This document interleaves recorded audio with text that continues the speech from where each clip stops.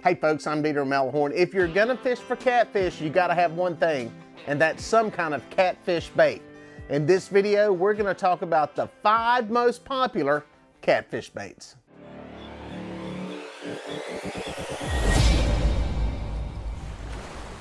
Over the years, catfish anglers have tried a lot of stuff to catch catfish.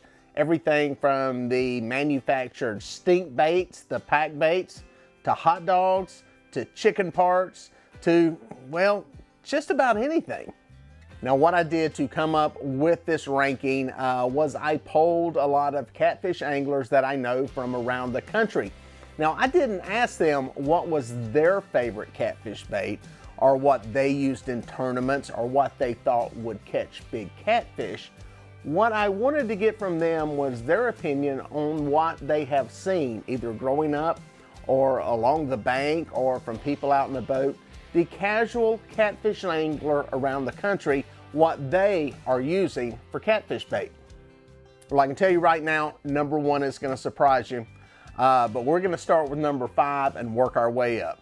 Well, coming in at number 5, it's not a surprise that it is on the list because it is a popular catfish bait anywhere you go in the country, and that's chicken liver.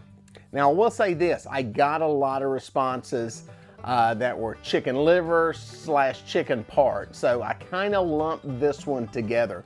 But yeah, chicken liver has been a very popular bait since I was a kid catfishing. Part of it is well, it has a bloody kind of look to it, and a lot of people believe that catfish are attracted to blood. Now, whether that's right or wrong, it's become very popular. The other thing is, chicken liver is readily available just about anywhere in the country, and the other factor is it's cheap.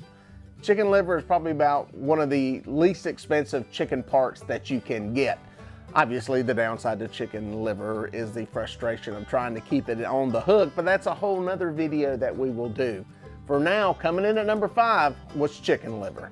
Now, coming in at number 4 was no surprise that it's on the list either, and that is the manufactured baits that fall under the category of stink bait. This could be anything from the pack baits that you can buy in jugs in local tackle stores, to something that you can kind of mush together at home. Usually these concoctions are manufactured. A lot of different people make them. You can buy them in a bag, you can buy them in a tub. Generally speaking, they stink. It's why they're called stink bait. You ball this stuff up, put it onto a hook, and cast it out into water. It is comes apart, comes off the hook easily, requires you to rebait quite often. But it will catch fish. Generally speaking, it works better once temperatures get a little warmer, above 70 degrees, and seems to be more effective for channel catfish. The obvious appeal that most anglers think is the attractant for catfish is the smell. It is very, very pungent when it comes to smell. And it doesn't go away on whatever utensil you're using to put it on the hook with.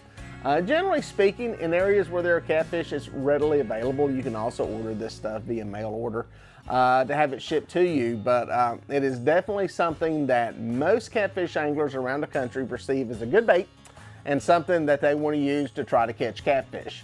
Well, coming in at number 3, it's also one that is no surprise because it's pretty much in most waters anywhere in the country, and that's bluegill. Now, some places you can't use bluegill as catfish bait. They're considered a game fish, they're protected, and you can't use them as bait. But in areas where they are legal, they're a very popular catfish bait, whether people are using them as cut bait or using them live. I think part of the reason is that it provides the casual catfish angler an opportunity to easily access fish from the waterways that they're fishing in. Not everyone knows how to throw a cast net, or has that ability, or even has a good place to throw a cast net. So being able to catch bluegill and use them for bait gives these anglers an opportunity to use actual fish from the waters they're fishing in. The great thing about bluegill is, well, they're easy to catch, relatively speaking, to throw in a cast net. They're generally up and down the bank out there in the summertime when most people are out chasing catfish, and they can be caught on a piece of bait, a cricket or a redworm underneath the bobber. And it's pretty much a fish that any angler of any level of skill can catch these fish. And I think that's the broad appeal. Plus, let's face it, it's kind of fun to catch bluegill. It's addictive seeing the bobber go down. And no matter who you are, how long you've been fishing, if you're brand new to it or you've been fishing as long as I have, I still like catching them. I still like catching them under a bobber. And they make great catfish bait. They're one of my favorite springtime baits, especially as these bluegill start moving up toward the bank to do their spawning. A lot of catfish are in there feeding on them also. Now, coming in at number 2, I'm telling you folks, I think number 2 and number 1 are gonna surprise you. But number 2 is one you're gonna need a cast net for, and that's shad. Whether it be gizzard shad, threadfin shad, shad is one of the more popular baits around the country. In many places, people fish with frozen shad or dehydrated shad that you can buy. They sell this in some Walmart stores. There's a lot of bait and tackle stores that will sell this stuff frozen. There are some tackle places that will sell live gizzard shad that you can buy where it is legal to do that. Shad is a very popular one. Generally speaking though, if you're going to catch them yourself, you need a cast net and you need the prowess to throw it and to catch these things. So it can be a little tougher bait to come by, but it's a very popular bait around the country for people to use and people to fish with. Pretty much most of the country, most of the catfish country, I guess you would say, that has catfish also have shad, whether that be gizzard shad or threadfin shad. So it came in at number 2. I was kind of shocked that it wasn't number 1, but understanding that being able to catch them in the cast net is a little more difficult, it makes sense why the number 1 catfish bait in America is where it's at. So what is the number 1 catfish bait in America? Well, remember, I asked my fellow anglers out there what they saw more people fishing with than anything else for catfish. And believe it or not, it's worms, night crawlers, red worms. Night crawlers was the popular answer because they are so big. But worms, these things are, one, readily available in your yard. And pretty much any bait and tackle store will sell red worms or night crawlers. It's very popular, easy to use. You don't have to catch them. They're affordable to buy. And the other cool thing is pretty much any fish in the water will eat them. You can catch a lot of stuff on a red worm, everything from bluegill to bass to catfish.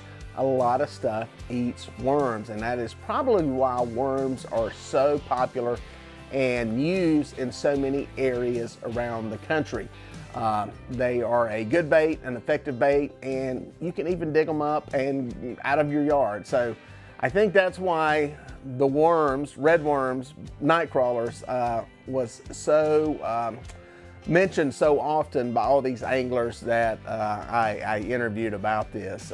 Kind of shocked me it was going to go that way, but after looking back on it, it makes perfect sense. If you want to go out and catch catfish, and really catch just about any other fish out there, get you a tub of worms and you're ready to go fishing. Well folks, if you made it this far, thank you for watching. Here are a couple more videos that I think you're gonna like. I'd watch that one and then that one. No, do that one first and then that one. I don't know, just watch them both. They're both good.